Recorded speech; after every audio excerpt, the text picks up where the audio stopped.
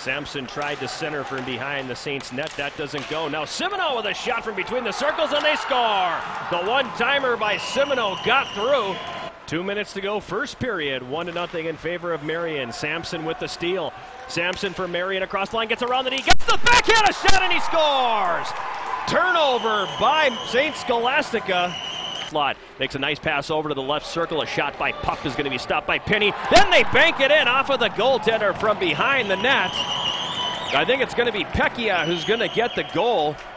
And the Gusties applying some pressure, but now Sampson up the right wing for Marian. Drops it in the slot. Fortner. Oh, a nice feed over to knee in the left circle, and Marian scores.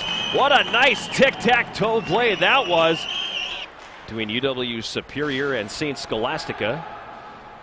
St. Scholastica getting the nod as the third place finisher. But the 2-1 win in the shootout. Now Nee gets a pass out in front and he scores! James Nee.